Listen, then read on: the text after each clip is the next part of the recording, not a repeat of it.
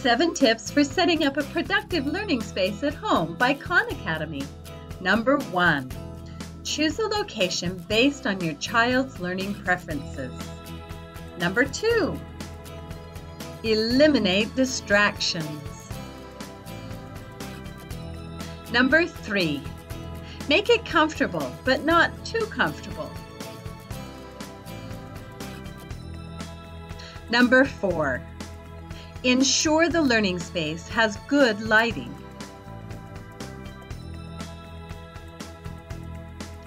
Number 5,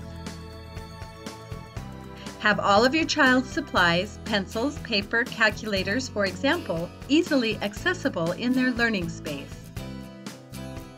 Number 6, encourage your child to personalize their learning space by adding decorations, artwork, or anything else that might help them to stay motivated and be inspired. Number 7, if possible, the learning space should only be used for learning. This includes attending classes, doing homework, studying, for example.